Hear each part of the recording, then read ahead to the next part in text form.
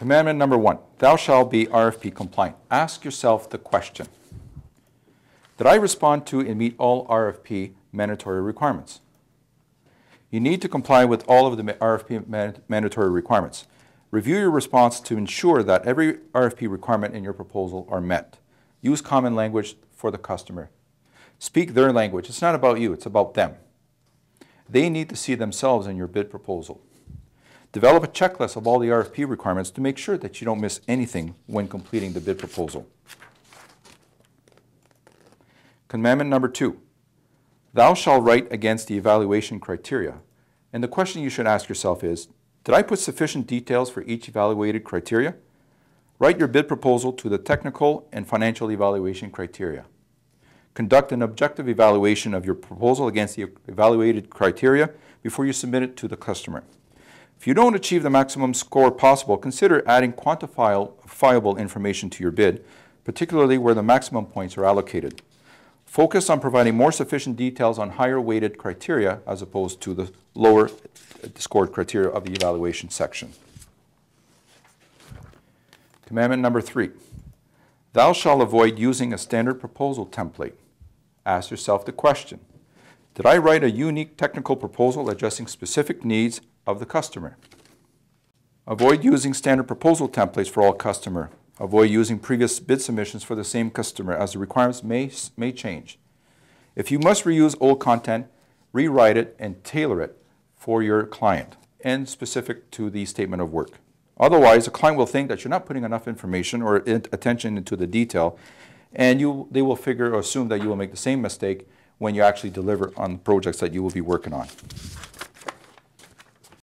Thou shalt submit a price-sensitive proposal. Question, did I conduct a thorough analysis of my financial proposal? If your price is too low, the customer may think that you don't understand the requirements of the RFP. If it's too high, then you need to provide substantive detail to the costs associated with your technical approach. If your technical approach is not superior to your competition, then you run the risk of not making the competitive range.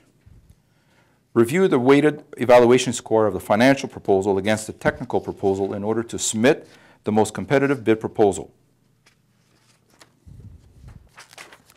Commandment number 5, thou shalt ask questions. This is probably the most important part of a bid proposal development and the most common mistake that we all make.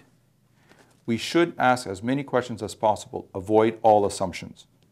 Question, do you have all my questions answered to prepare a high-quality bid proposal?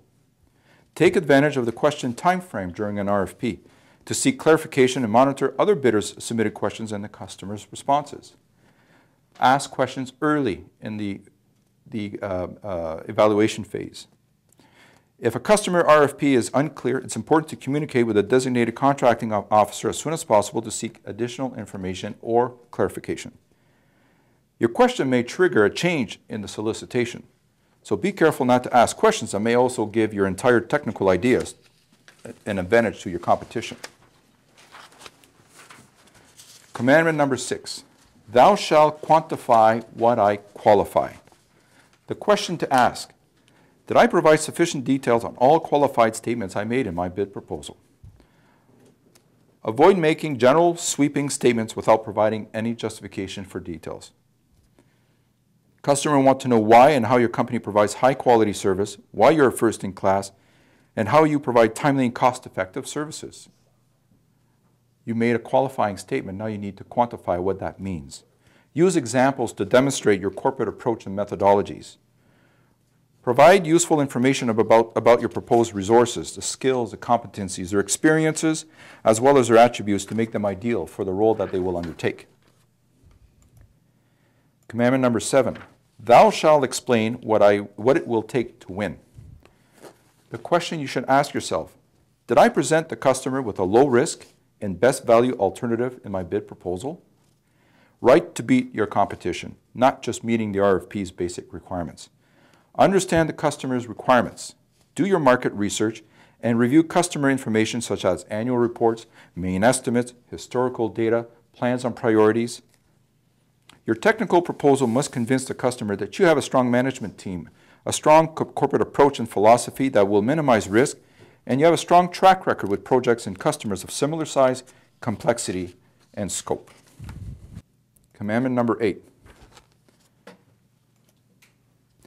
Thou shalt have someone review my bid proposal. Question. Did I have my bid proposal objectively reviewed by someone else?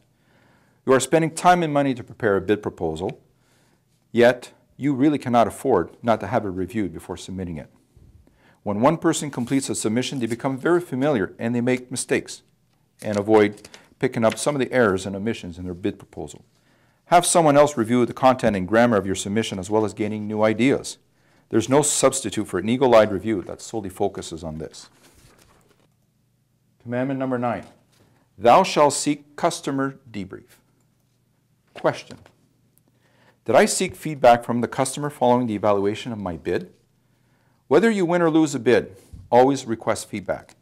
Feedback will provide information on your strengths, your weaknesses, areas for improvement, where you have failed on your technical evaluation, as well as getting a pulse on your financial bid. Customer feedback will enable you to submit a better bid proposal the next time you're asked to do so. Commandment number 10. Thou shalt submit a professionally looking bid proposal. Does my bid proposal follow the numbering and presentation sequence of the RFP? The appearance of your proposal matters.